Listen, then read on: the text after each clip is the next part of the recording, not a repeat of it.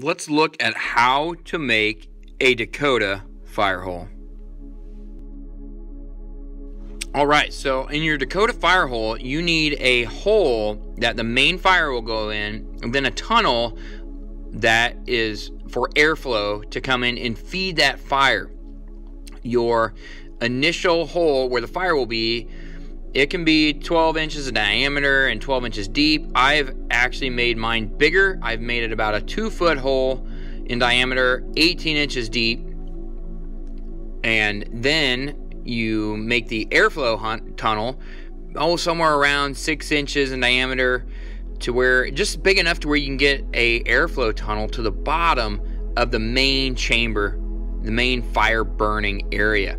So the advantages of a Dakota fire hole are it produces very little smoke, if any. Now, of course, when you first start, there's going to be smoke. Smoke is incomplete combustion. So when we have a lot of smoke, that's gases being let off that's not burning in the fire. So the purpose of having little to no smoke is, one, it's not detectable. You can cook your food and not have it be super detectable. Another reason is you don't have smoke you're sitting in. You're not smelling smoke, having it in your eyes and having it burn. That is one of the big advantages of this Dakota fire hole. Another advantage is the fire burns hotter, so your food can cook faster. It burns hotter because it's more complete combustion. So here we see we have no to very little smoke coming off of the fire. Now, if you stack your firewood in there right, stack it nice and tight, put a fire on top and have it burn down, then you'll have a better burning fire. But if you just throw wood in there, it'll burn too and hopefully produce little to no smoke.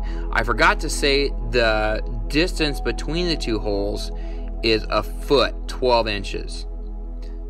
So there you go. There's a Dakota fire hole. Hope it helps you folks. Hope it gets you more free in your life, free from smoke, free from expanding your methods of cooking or staying warm or boiling water.